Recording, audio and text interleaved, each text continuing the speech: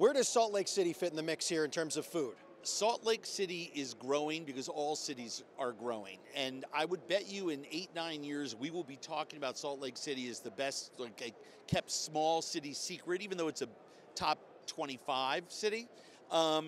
There is, and I'm blanking, Red Iguana, the Mexican restaurant, is the place that when I'm going through Salt Lake, I stop there to eat, right? I go to the OG location.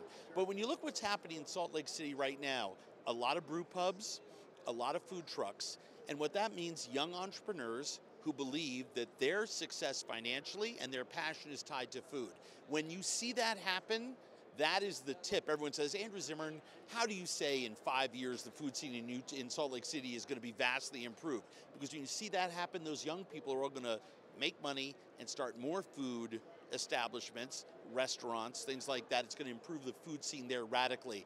Funeral potatoes is what Salt Lake City has been known for the last 100 years, and I think 10 years from now, nobody's going to be talking about funeral potatoes. You hear that?